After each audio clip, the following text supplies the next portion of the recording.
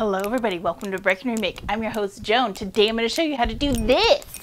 I'm going to show you how to take a shirt that you thrifted and turn it into a dress using a shower curtain. It just so happens to be a shower curtain. You don't have to use a shower curtain. You can use whatever fabric you want. Let me show you how to do it. This is the shirt that I'm going to turn into a dress. It looks okay. It's pretty cute on its own, but it's a little too short for what I like to wear, and I think it's a little plain. It needs something magical done to it, right? First things first, you have to find your waistline. So what I did is I tied a ribbon around my waist and I had my friend pin into it. It's really simple. You get to pick where your waistline is, but make sure you have a friend pin you, because as you bend over, you will change your ribbon position and it just turns into a nightmare. Just have a friend do it. I also want the neckline to be a V. The neckline's cute as a boat neck, but as I move, it tends to like pooch out, and I don't like that. So what I'm going to do is I'm just going to make it a V-neck. What we're going to do next is we're going to take this off the mannequin, or off of yourself, and then we're going to mark the waistline on the inside and see how level our marks are and sort of even them out. The back and the front are going to be at two different heights. So my front is going to be a little higher because I have a belly, and then my back is just going to be like what my back is. So it's going to be a little bit at an angle like this. I've got my shirt all inside out. I have my pins so I can see them. I'm just going to start drawing lines on the pins so I can see about where they hit on the shirt and sort of even them out. You can see some are higher than the others, but I just want to get a vague idea about where these are, and then I can go ahead and oh, I'm running out of chalk. I can then go ahead and even them out as I see fit. My mentor always gets after me for not ironing stuff. I ironed this. I ironed it. It's ironed. It's just still wrinkly. Once your marks are in, you can start taking out your safety pins so they're not in your way while you try to draw a nice flat even line. I've got everything laid out as best I can, and you want to make it as flat as possible. The front's going to be bigger than the back on the garment just because we're 3D. Just try to make it as flat as possible when you do this, and you'll be just fine. I've got my line drawn across the front. I'm measuring the side seams to kind of see where I need to adjust my line, what I need to do to kind of zhuzh it out. Here's my line, and then I measured the side seam to just make sure that I'm doing okay. This is 7 1/4. The other side was not quite, it was like just 7. So I raised the line and I redrew this to kind of match it up. I'm going to go ahead and flip the garment over and do the same thing on the back. That's it. I went ahead and I carried the marks over to the back from the front so I could easily line everything up where it goes. Now I'm ready to cut. But let me show you to see if this is fairly even Stevens or if it's higher in the front and lower in the back like I was kind of thinking. It totally is higher in the front and lower in the back. Because we are three-dimensional, there will be variations from front to back and side to side. It's totally fine. You're not doing it wrong. You're actually, it's going to be great. So what I'm going to do is I'm going to take this line, that's my waistline. I'm going to add my seam allowance to it. I always sew with 1/2 inch just because I can do what I want. And then I'm going to just cut off the excess. When adding seam allowance, it's a great time to kind of even out your hard points and hard angles. I'm just going to smooth out some of these like harder jumps between one seam and the other. I'm just going to kind of make it a little smoother, angle it a little bit more. Let me show you. This is coming in at pretty hard angle. I'm going to go ahead and smooth this out a little bit more, but kind of taking a little flat at the top here and then going into this angle. Clearly I can't record and draw at the same time. I'm not that talented. I'm going to take my scissors, I'm going to cut in at one little place, and then I'm going to cut all the way around on my seam allowance line.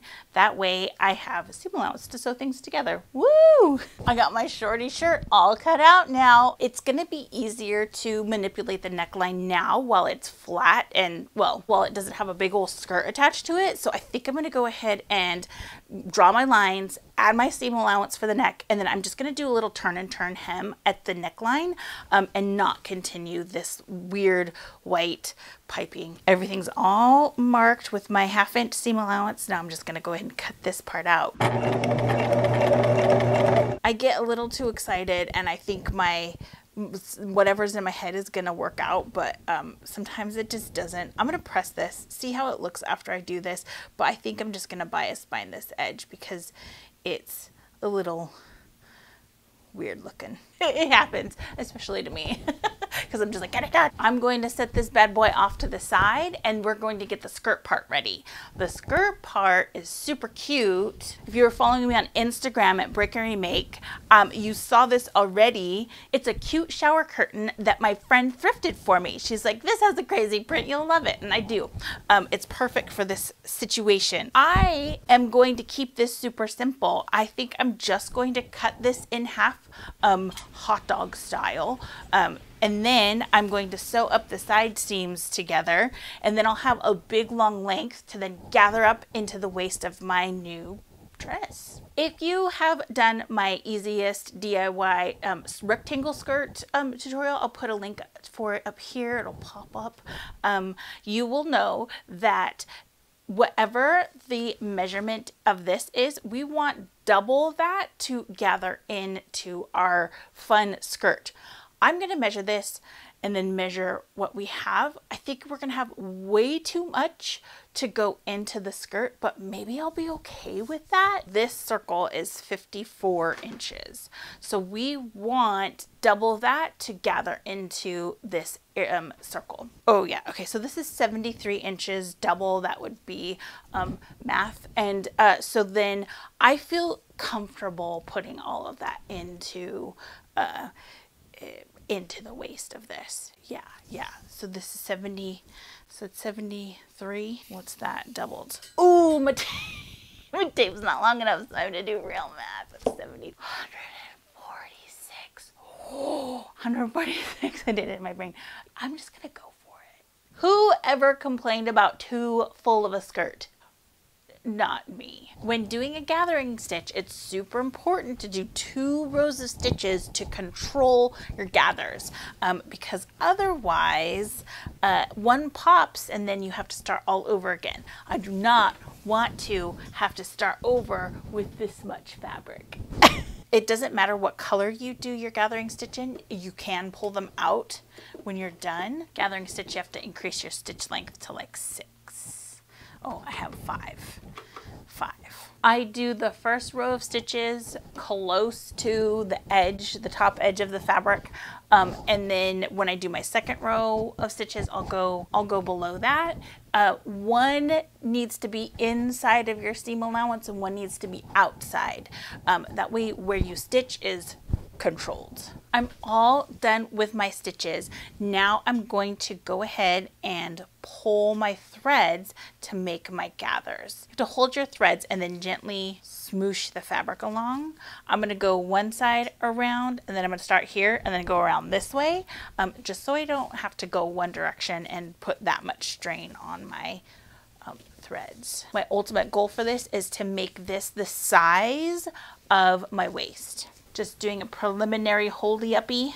It looks like I can loosen because I've got this little hang off here. I went ahead and I pin marked my center fronts and center backs on both the bodice and the skirt.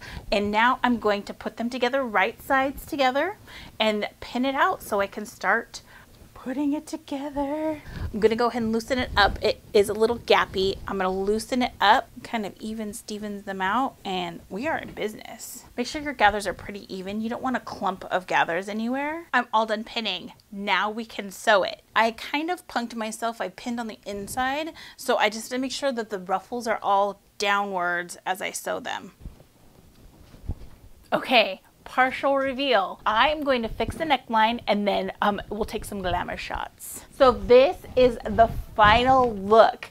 I decided to put a big butterfly patch on because I had it and I needed to put it on here clearly. I'm also thinking about splattering some metallic paint on here. Let me know in the comments if you think I should do it, and then I'll show you guys on Instagram if I do it. Let me know if you'd like more specific tutorials, like if I use jargon or if I do something you just don't quite understand. Let me know in the comments and I will do a tutorial just on that subject. I was thinking about covering ruffles and the different type of ruffles you could do, but let me know. Thank you so much for watching. If you like this video, give it a thumbs up and subscribe for more sustainable DIYs. We'll see you next time. Bye.